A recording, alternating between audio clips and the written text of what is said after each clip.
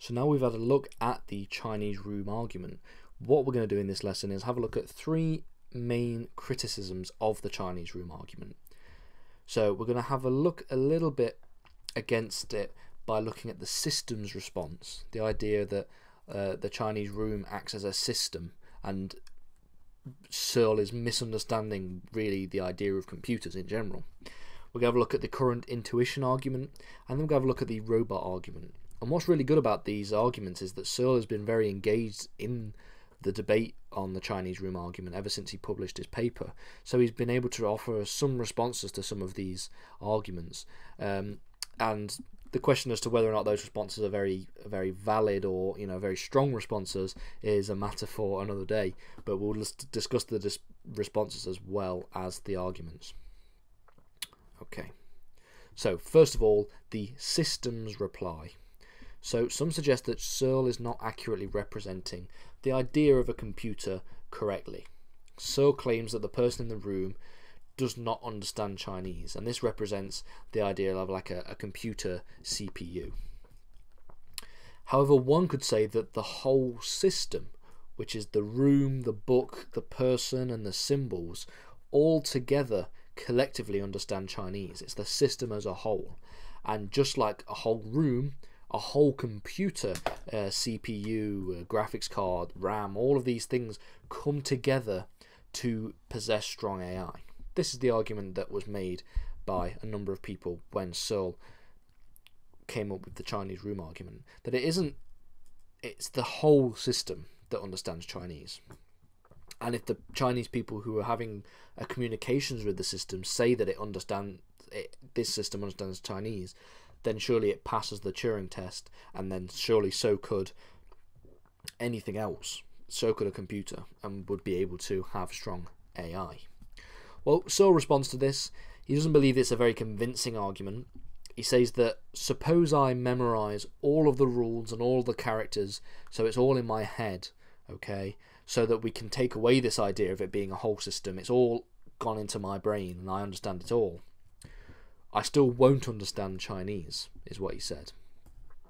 Now, this is not a very convincing response, I don't believe, because if you could memorize all the characters of Chinese and all the rules for putting them together and how they go together and how you use them to speak and respond to questions spoken to you in Chinese, doesn't that constitute an understanding of Chinese? Isn't that how language acquisition works? The question to Searle would be, what else would one have to do in order for him to believe that they actually possess an understanding of Chinese? Because if somebody knows all the characters, knows what they all, knows everything about the characters, and knows all the rules for putting them together into forming sentences, what else is there that you need to know in order to say that you have acquired a language, to say that you understand Chinese? That's why this argument isn't particularly very convincing. Some suggest that, well, if you did memorize all the rules, then yes, you would understand Chinese. Then there's the current intuition argument against the Chinese room experiment. This argues that it looks a little bit like an objection to Lady Lovelace's response to the Turing test. So just because right now there is not a computer which has the ability to understand symbols semantically. Remember in the last video we looked at the distinction between syntax and semantics. Just because there's no computer that has that ability now, this does not mean there can never be a machine that could achieve this end. So Searle's Chinese room argument, again, presents quite a static view of our understanding of scientific and technological development. Searle is suggesting that there is no way that a computer can ever have strong AI because it can never have semantic understanding, but he isn't actually successfully proving that to be the case in his Chinese room thought experiment argument. He's just proving that a current machine doesn't have the ability to understand things semantically, but he's not saying that there needs to be a reason why there can never be a machine that could ever possess strong AI, because it could never understand semantics. It can only understand syntax. Because there is nothing stopping us from thinking that a machine in the future we could develop machines that did actually have the ability to have strong AI. Then there's the robot argument. The robot argument, we've got Asimo right here. So the robot argument is a little bit similar to the systems reply, the systems argument. And it's that the person in the room may not understand Chinese in this context. However, if we were able to upload the rule book and all the characters into a robot, surely this robot would be able to understand Chinese.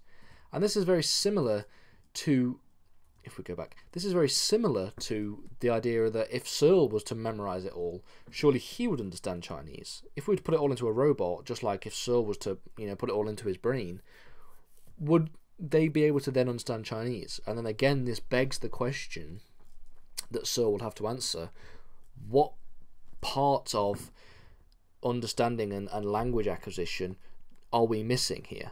What part of it do we not get by uploading all the characters and all the rules for how they all interact with each other?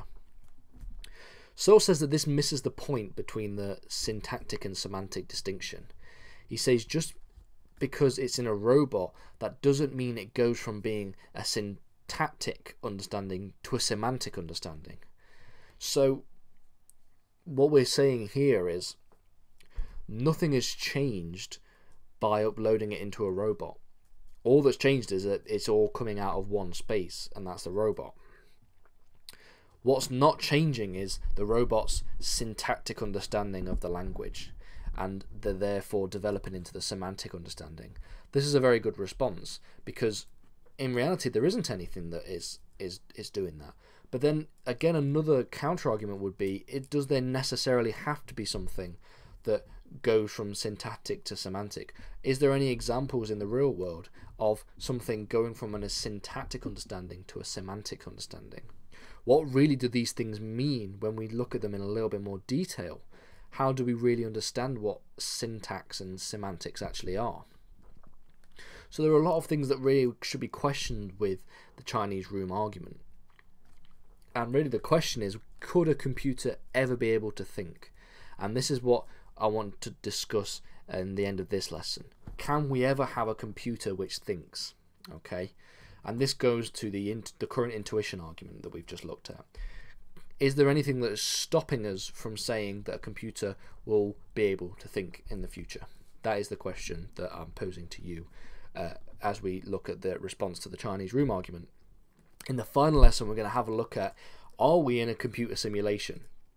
It's a very interesting topic. It's there's a lot of questions that don't really get answered, because there are a lot of questions that can't really be answered in that lesson, which will be the next lesson and the final lesson.